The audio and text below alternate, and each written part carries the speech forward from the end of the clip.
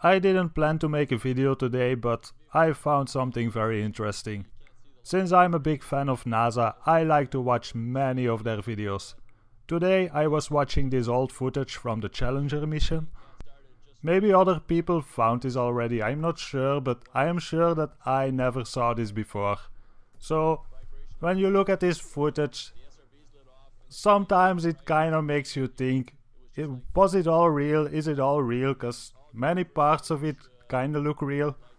Like the part where you see all the people watching the rocket, like this part. It's kinda hard to fake it and it kinda looks very real, so the rocket probably was real. But then, well, just let's keep watching, it will show up in a minute.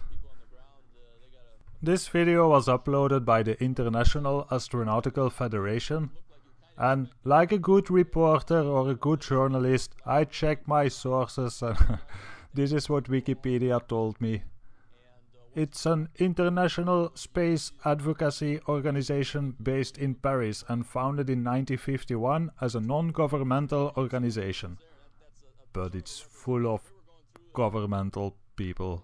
But that doesn't matter. It's uploaded by them. I will link the video in the description so you can all watch it. And maybe you can put some comments on the original video, but please be polite. Making sure everything is running properly. The next scene you'll see from the cockpit is when the solid rocket boosters departed, and that was really a bright flash. And after that, this is all showing the rocket from the Earth going to space. This is the real part because it is real. But now the rocket is getting into space, so now the fakery comes in.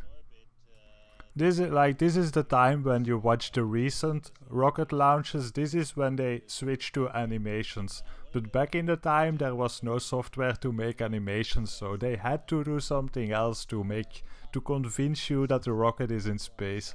These days they just use cartoons. It's kinda insane that people believe cartoons. Do you wonder how they used to do it 30 or 40 years ago? Do you remember Thunderbirds? That basically shows it. It's just a bunch of tiny models in a dark room with some special effects. But at least Thunderbirds did a decent job, because in Thunderbirds you never saw a guy in the background showing up. So this video is an astronaut explaining the mission. It's not like practice footage or anything. Watch closely. That was basically our arrangement. Dan sat in the pilot seat during this operation, sort of monitoring the motion of the vehicle, making sure that it was steady and that there were very few vibrations of any sort. Here's a picture of the INSAT actually being deployed from the spacecraft. You can see that the deploy went very smoothly. At the moment of deploy... Did you see it? In the background? There was a guy in the background, man. I'm not kidding you. You can't deny that that's someone in the background. There's a guy moving in the background. Watch closely. That was basically our arrangement.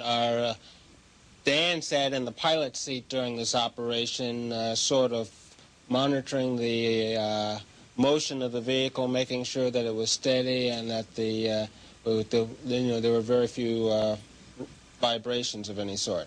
Here's a picture of the INSAT actually being deployed from the spacecraft. You can see that the deploy went very smoothly. At the moment of deploy... Did you see it? In the background? There was a guy in the background, man. I'm not kidding you. You can't deny that that's someone in the background. There's a guy moving in the background.